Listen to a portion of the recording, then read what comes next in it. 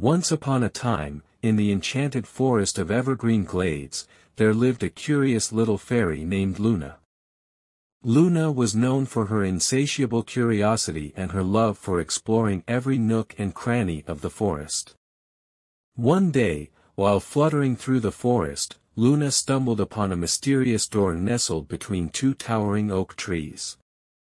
Intrigued, she pushed it open and stepped into a magical garden unlike any she had ever seen before.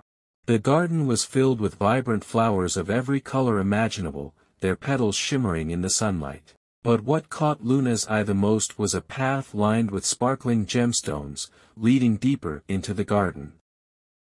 Unable to resist the allure of the sparkling path, Luna followed it deeper and deeper into the garden until she reached a clearing where a majestic unicorn stood, its coat gleaming in the sunlight.